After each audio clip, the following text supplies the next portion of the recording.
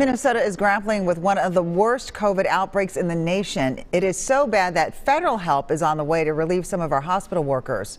2 emergency medical teams from the U.S. Department of Defense will fly in to help. As Caroline Cummings explains, it's exactly what is needed right now as healthcare workers are overwhelmed.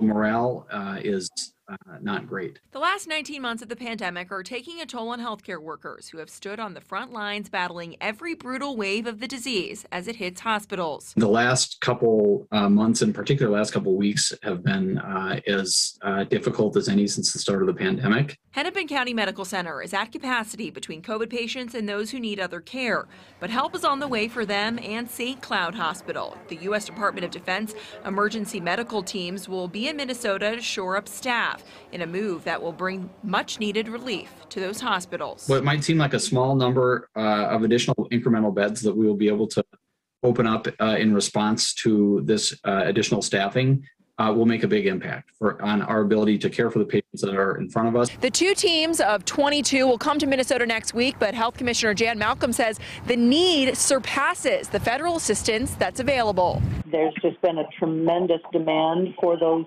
teams nationwide. An increase in hospitalizations is compounded by staffing woes. Malcolm says there are fewer healthcare workers on the job in Minnesota than there were last year.